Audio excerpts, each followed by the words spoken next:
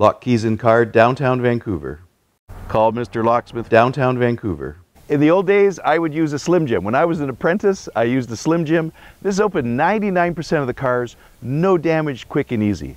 However, nowadays, there's very, very few cars I can use the Slim Jim on. We have to use other tools to open up your car, because now we have, in the door panels, we have airbags, we have sensors, we have lots of electronics for your proximity or your remotes for your cars. So now we use different tools to open up your cars. It does no damage, and we even have the leashy picks. And the leashy picks are really interesting because we pick the door lock.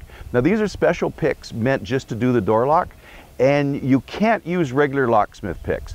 I see this all the time. Guys will use a regular pick and they actually wreck the door locks on a car. You can't use a regular pick to pick open a car door. You have to use special picks.